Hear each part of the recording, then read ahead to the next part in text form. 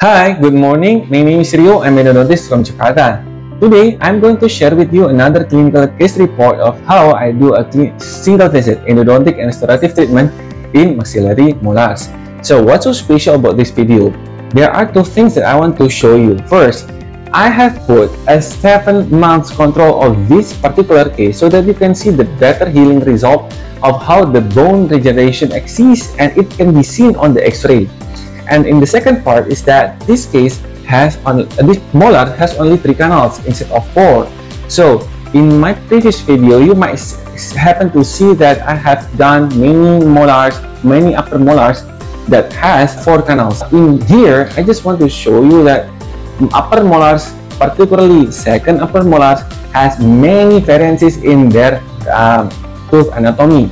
You may happen to see it with 2 canals only, or maybe it has only 1 canal. So guys, please remember that you have to know the root canal anatomy and you have to make sure that you have done perfect disinfection in order to achieve healing.